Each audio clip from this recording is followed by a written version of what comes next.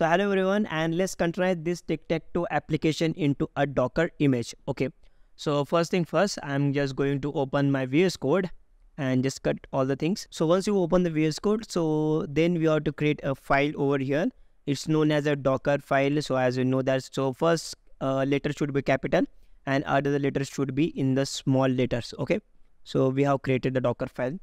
Then the first step comes over here, the base image. So you might be thinking, what is the base image for this application? So as I mentioned you, this is the React based application, and React based application needs work on the node image. Okay, on the node. So basically we need a node image. So let's open the browser and let's go in the Docker registry and let's search for the node image over here. Okay, so let's type the node. So as you can see that we have bunch of node image here, but we are not going to use this one. So we are going to use, so this is the node image by the Docker official image. So this is the official image by Docker. So once you open the page, then you have to see so much of things like the supported tags, respective Docker files and links. And here there are different type of tags for this image. So you might be thinking, so what is the use case of tags and what does the tags means? So nodes come with the different type of versions like the 18, 17, 19, 20. So if you want to check what's your version of node, so you can just go ahead and open the terminal and you can just type node-v. So we are using the node 18 version. Okay, so currently we have the node 18. So if you search over here like Control F and 18, so this is the all the tags that available with the versions of node 18 over here. So as you also search for the node 19 if available, so the 20. Okay, so as you can also see that we have this version of node 20 with the different types of tags of image like the Alpine version. Then we have this slim version as well. Okay, so we have this buster version. So we have the different type of versions. So choosing the right tag is very important, because once you push all the things in the production, so there are some of the chances your application is not ready for the latest version. Let's suppose your application is running on the 18 version of Node.js, and if you just pull the image of the 19 version or the 20 version, so your application get break down. So for that reason, so your application is working on the certain Node.js version, so you have to just use that specific image or the specific tag.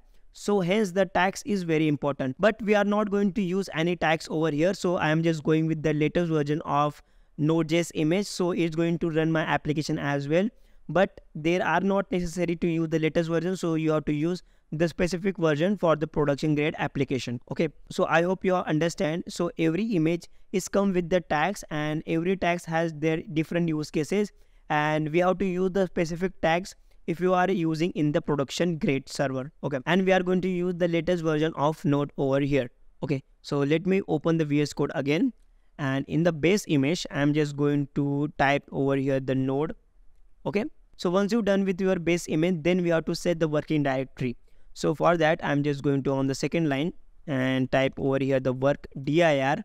So work dir for working directory, and I'm using / and my app. So all data will be copied and pasted over this working directory. Then I'm going to use the copy command over here. So I'm just using the copy, and first thing I'm just copying the two files over here, the packet.json and second is package-log.json. So as I mentioned earlier, so packet.json file is very essential. So using that file we can able to run the npm install command, and using that we can able to create the nodes folder over here, and later on we can just able to run our application. So first thing what we are going to do, we are going to copy that packet.json file and copy and paste in the directory of not the directory, in the containers. Okay, and then we are running the npm install, and then we are going to copy the another files and paste it over in that directory, and then we can run the npm start command. So here might be get little bit confused, but trust me, it's very easy. So the first thing, so the first file I am just going to copy, that is the package.json. Okay, is that right? Packet.json over here, and I'm just copy and paste in that working directory. Okay, and later on I'm just using again the copy command, and this time I'm just copying this another file. So where it is? Okay. So I'm just copying this another file, the packet-log.json, and I'm just going to paste this one in my directory. Okay. So once you're done with that, then we have to run a command. Which command? So as I mentioned earlier, so we need npm install command. Okay. So using the npm install, we can able to create a nodes folder. But you might be thinking, so here the nodes folder is already available. So why we are not going to just copy that folder and paste in the directory? Yes, we can easily copy this node folder and paste in the directory as well. But the main issue is, so node folder is very heavy and we are never ever used to copy that node folders and paste in the working directory of our Docker container. And right now what we are going to do, we are going to ignore this folder. So which means while building the image, so this folder will not be copied and paste in our directory. Okay, so if you don't want to get copy this folder while building the image, so what we are going to do, we are going to create another file over here. It's known as a .docker ignore. So you have to just focus on this name. So we are using then docker ignore over here, and this is the docker ignore file, and in which you can just mention the folders and files over here. So what will happen? So it's not going to copy that folder and paste in our Docker container. Okay. So here we are going to mention the name over here like nodes modules. So I just mentioned over here like nodes module. So while they building the image, so it's not going to copy this folder into our Docker container. Okay. So then we have to run this command like npm install.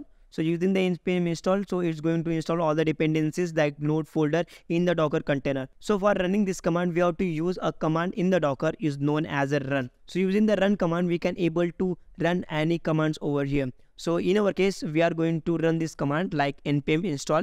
Okay. So I'm just type run, then you have to give a space and then you have to type npm install. So what will happen? It's going to install all the dependencies. Okay. So then we are going to copy another files as well, because we have copied these two files only, like the packet.json and packet-log.json. But we have these files over here like public, src, docker ignore, and we have other files as well.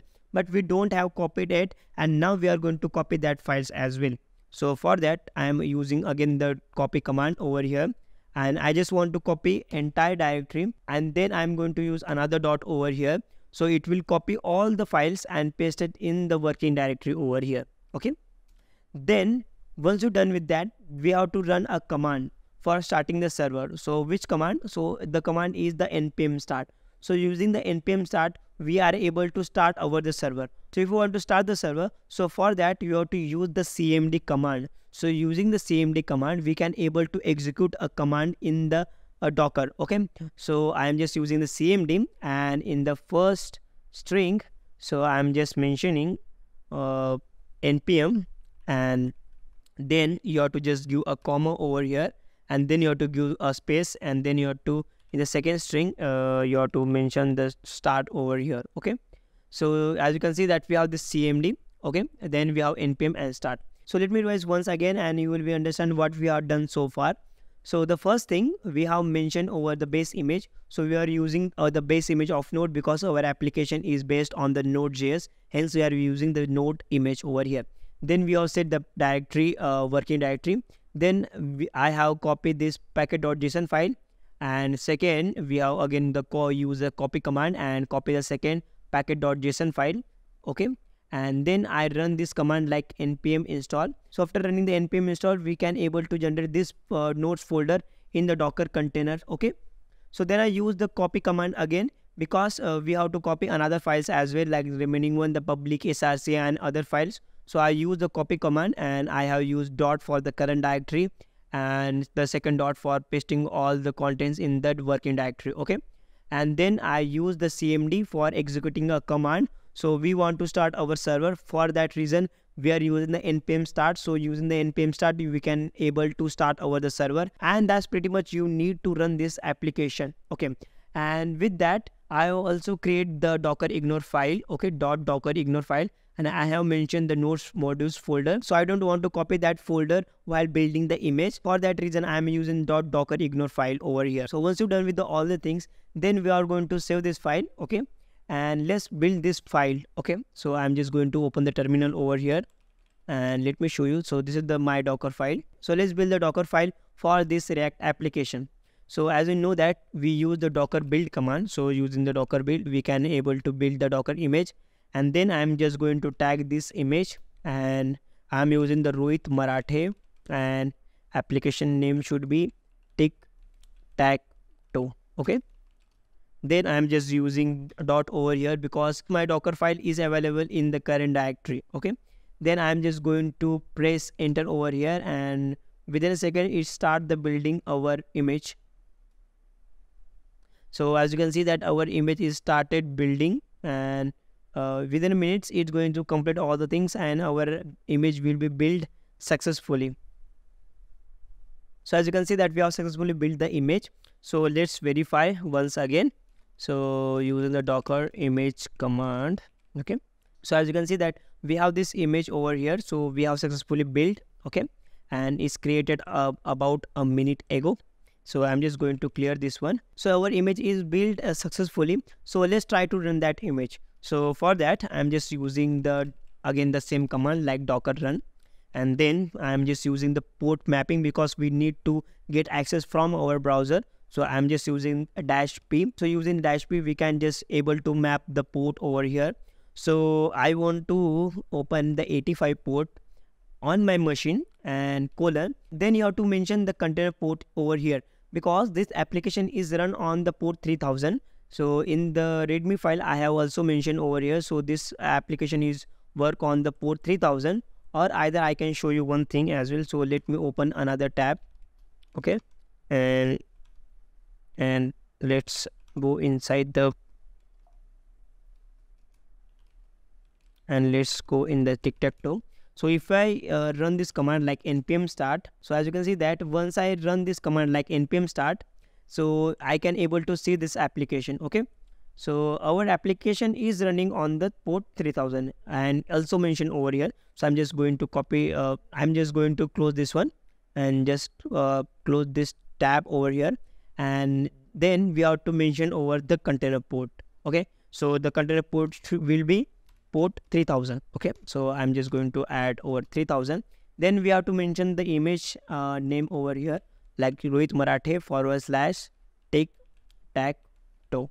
So let's check it out our application is working or not. So I'm just press enter over here, and within a second it's going to start our application, or not the start, it's going to run our image. So as you can see that we got this option like the React start, and we have to wait for a couple of minutes, not the couple of minutes. Let's try to access, just open the local host, and over here I'm just mention the :85, and here. So as you can see that we are successfully able to containerize this application. So you understand how it is very easy to containerize the React application and run that application as an image.